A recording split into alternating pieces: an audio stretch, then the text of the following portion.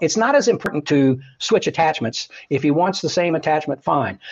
But today, just dial the intensity. If you're using a machine and you're putting it on 10 every time and he's using the large loop wherever it's being used, run it at 9 one time.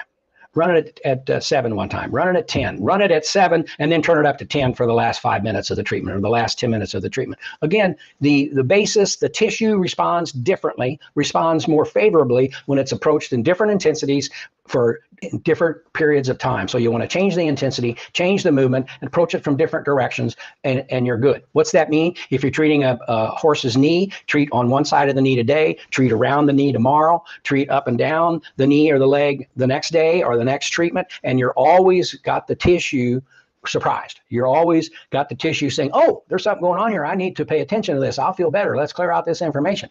And we call that muscle memory. We call it cellular memory.